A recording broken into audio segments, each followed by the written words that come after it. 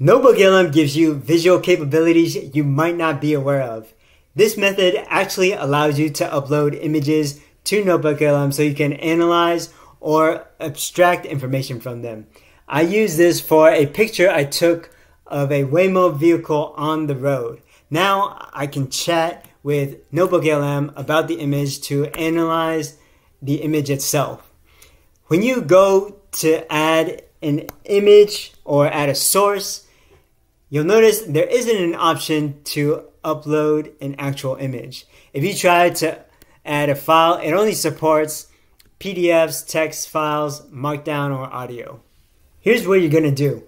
And you can do this entire process on your phone with NotebookLM, but I'm going to show you a combo with my laptop. I'm going to open up my camera, take a picture of this flyer, and then on my phone, I can print the image as a PDF. So I'll save it as a PDF. We'll click on Add to choose the image as a PDF and add it to our NotebookLM. It'll process the PDF. We'll chat with NotebookLM asking it about the popular industries students worked in pre-MBA. Make sure you check your source.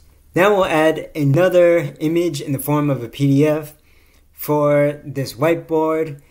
It's not a great picture. The colors of the markers aren't that great. We've deselected the HBS flyer. If we open up our whiteboard image, these are notes from an event on AI agents. We'll go ahead and click to create a mind map in the right panel under Studio. It looks like it's already generated. It gives us a breakdown for the elements in the image.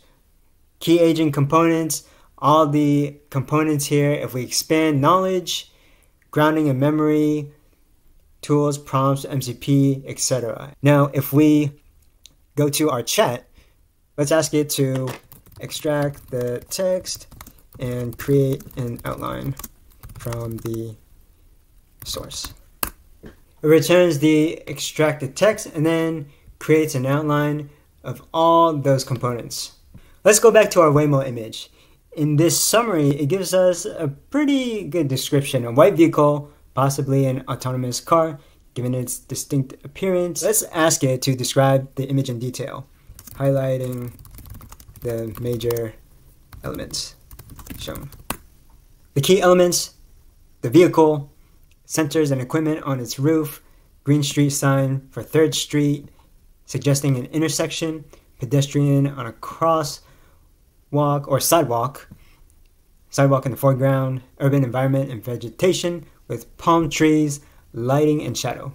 So that's how you can use NotebookLM to upload images, using it to analyze images or document whiteboard sessions. If you found this useful, like the video and leave a comment. If you want more content on AI, workflow automation, and analytics, subscribe to the channel.